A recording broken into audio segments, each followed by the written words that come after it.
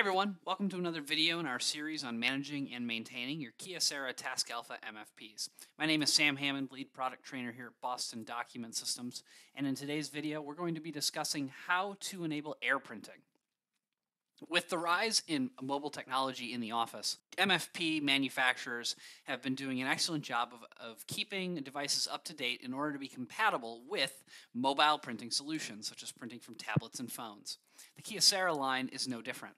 The Kyocera comes AirPrint ready in order to print using the Macintosh AirPrint driver from your iPhone and iOS devices. Something to keep in mind is that the copier, in order for this to work, the copier and the mobile device need to be on the same network. Usually you'll see this where a copier is on the wireless network and the phone is on the same wireless network. So, without further ado, let's discuss how to enable AirPrint.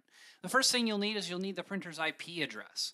If you don't know how to find the printer's IP address, please watch our video on finding your printer's IP address.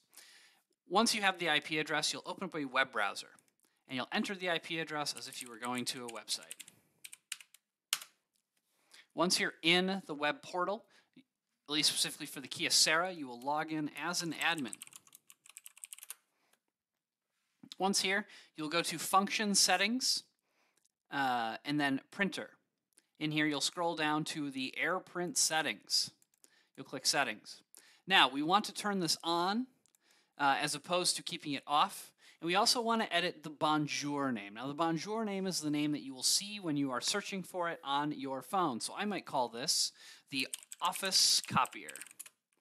And then I'll click Submit and then Confirm on my web page to set those settings up. Now, in order for your device, your iOS device, to see the copier after AirPrint has been enabled, you may need to restart your device in order for it to re-sweep the network for printing devices. And there you have it, folks.